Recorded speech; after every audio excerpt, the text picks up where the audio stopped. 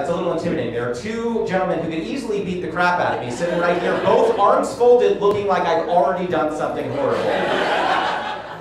It feels a little bit like 7th grade all over again when I first started getting into rap music, and a lot of guys were like, "You sure?" I'm like, "Nope, I'm not." I'm not. I have a Lilith Fair CD in the back. I'll put that on instead. That's fine. I do love Sarah McLachlan. I'm a fan. I don't know why I'm talking about Sarah. She makes me. We're not on a first name basis either, which is interesting that I went there. And it also makes me think of the ASPCA commercials. Animals are hurting. Let's move on. Can we move on?